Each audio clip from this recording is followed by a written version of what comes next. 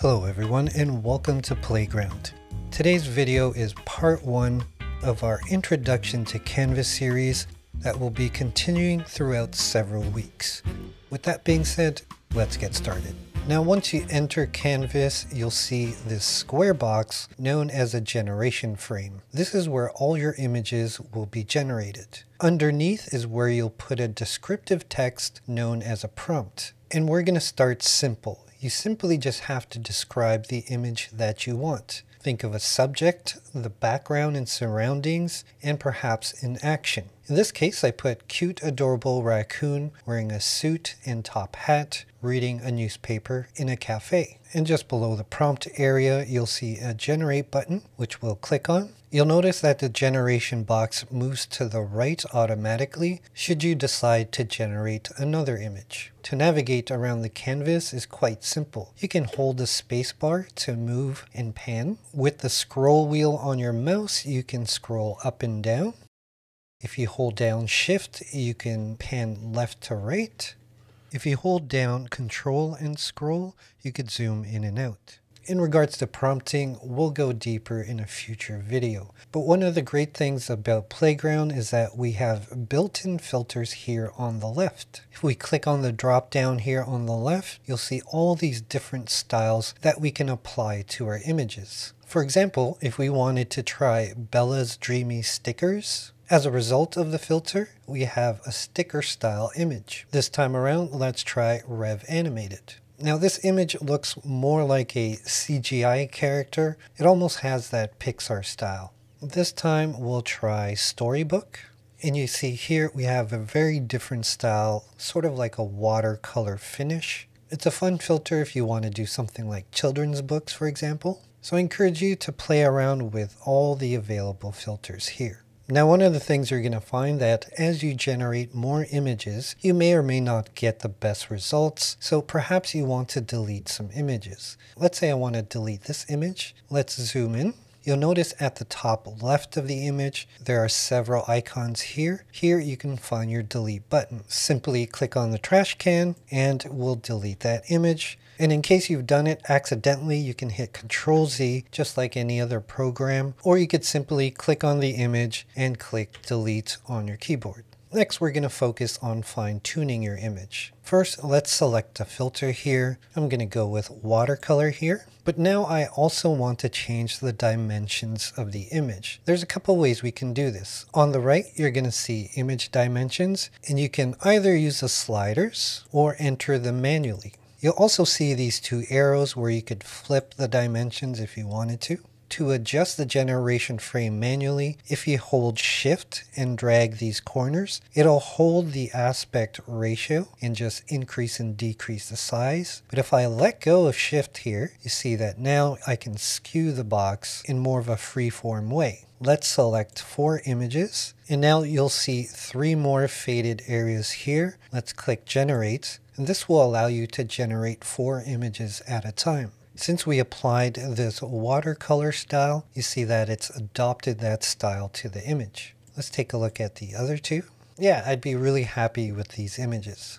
Let's quickly talk about prompt guidance and quality and details. Now, I'm not going to go too in-depth at this time, but I want to give you a basic understanding of how this works. If we were to read the description, it says higher values will make your image closer to your prompt. In these examples, I've used a prompt guidance of 2, 6, 10, 15, and 20. With a prompt guidance of 2, you see the colors are muted, it's fairly soft, and this can work depending on the style that you want. With a prompt guidance of 6, this is actually a good starting point. Personally, I recommend 5 to 7 to start. You see that there's more contrast and color to the image, and it has a decent amount of sharpness.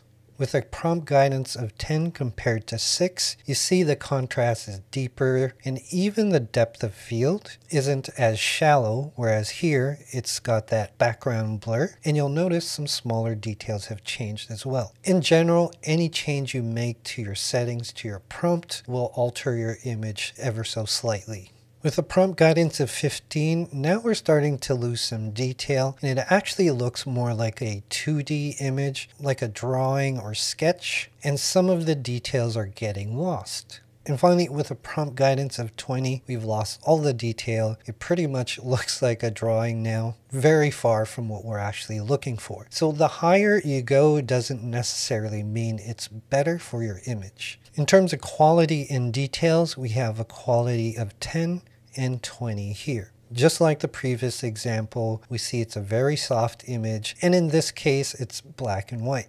Whereas with 20, it has enough detail, it's got a decent amount of color. It does look a tad undersaturated. With the quality and details up to 50, now we see a good balance of color, details, and even the facial expression is different. It looks like he's smiling here more than over here.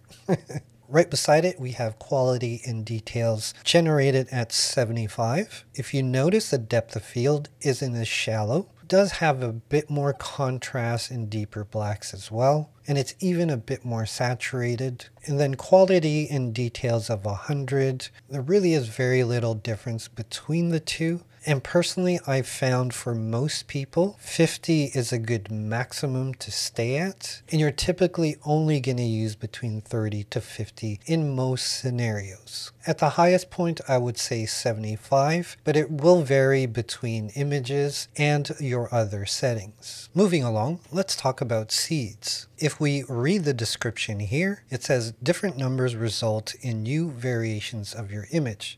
Right below it, there's this checkbox here, and it says randomize seed value to get new variations. So when we generated these 4 images, this was checked on so that we can come up with some variations. If we uncheck this, you'll see a number that is assigned to this image. It's a random number that the AI generates to do 2 main things. The first one is to duplicate your image or create slight variations. Let me show you what I mean.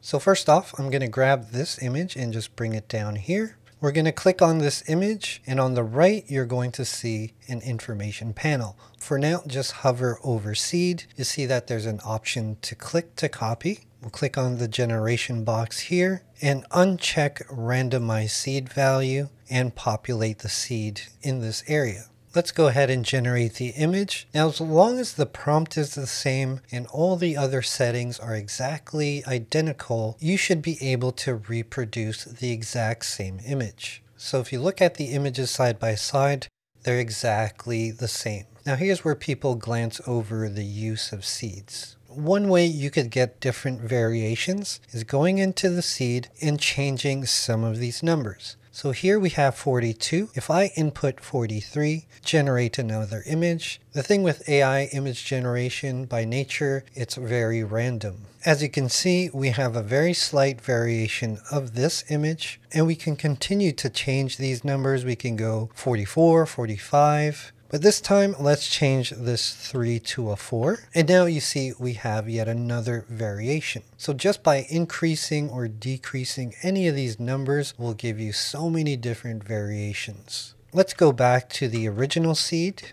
Let's say I like this image on the left here, but I want to change the color of his suit jacket. So in the prompt, I'm going to put purple, and let's hit generate. Now instead of a blue suit, he's wearing a purple suit, and even the top hat adopted the colors too. The other thing besides color, we could perhaps change his wardrobe in some way. So instead of a top hat, let's put fedora, and now he's wearing a fedora. Or maybe you want to change the action that the subject is doing. In this case, I'm going to have him drinking some coffee. So it's obvious you can go on and on with little details to slowly shape and mold your image. Now let's talk about samplers. To put it simply, the images are created from a bunch of noise, and the samplers are used for denoising. The variance between them aren't that great, it's more the subtle details, with the exception of Euler Ancestral and DPM2 Ancestral. If we look at the examples here, I use the same seed, which we just looked at. We have PNDM here, otherwise known as PLMS, DDIM, Euler, Hyun, DPM2, and LMS.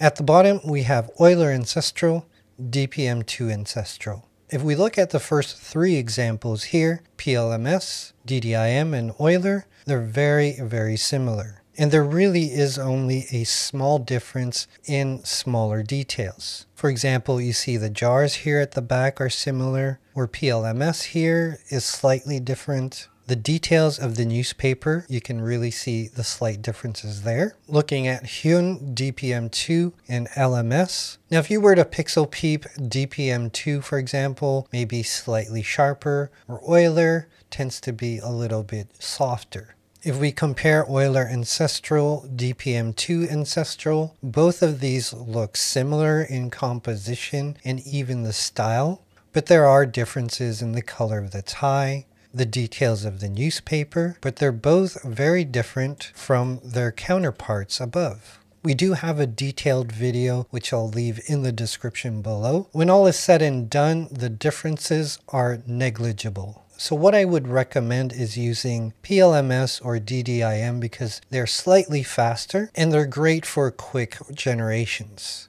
But once you start to dial in those images, you can use either Euler or DPM2. Those tend to be the most popular. I personally like to use Euler Ancestral and DPM2, but it might vary depending on your image and some of the other settings like your prompt guidance and quality and details. It's sort of like a balancing act. Let's go back to the first image here. If you click on the image, you're going to see a secondary menu here. And we've got 4 options. Earlier, I showed you how to delete your image that way. To the very left, you have a crop option. So let's say I wanted to crop this just a bit tighter.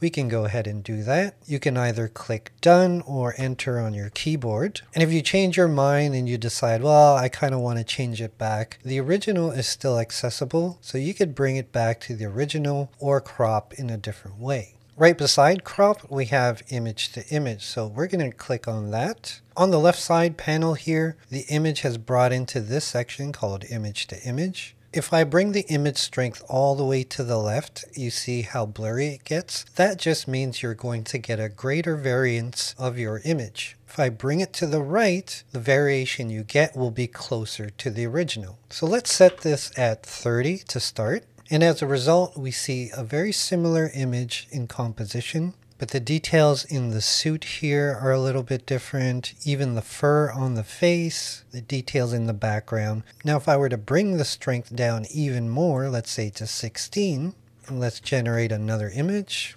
we see even more variance in the generated image. When it comes down to it, this is a quick way to get variations from your original image, as opposed to using seeds where you can really manipulate the smaller details. The background remover can also be very useful.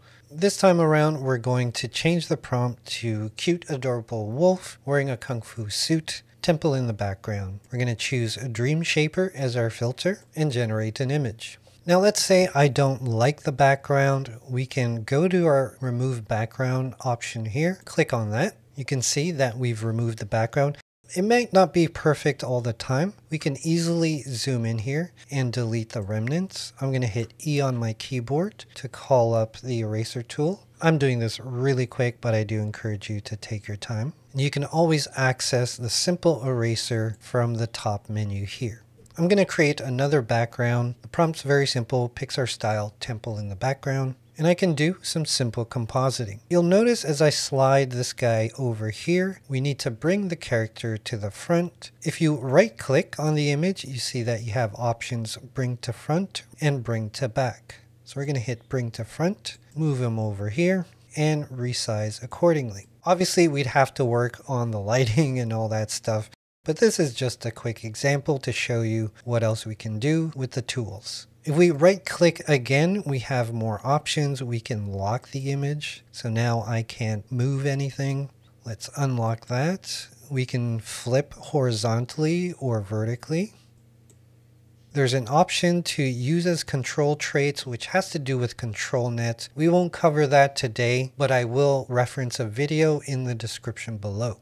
There's also an option to upscale. However, we can't do that because the assets are separate. So one way around that is that if you drag on the canvas and select both assets, right click and hit copy, right click on the canvas to paste. And now you see the image has been flattened into one. So here you see they're separate assets. Here they're put together. So if we right click, upscale by 4, we can do that as well. There's also a download option here. So if you click on download, you could save it to your computer locally, and another way to delete. Alternatively, we also have a copy button here on the right panel and a download button. We'll look at publish later on. Moving forward, I wanted to show you the right panel option. So if you're not on the move or select tool, you can click on it here at the top. Shortcut key is V. If we were to click on the image here, you see on the right panel, we have all this information.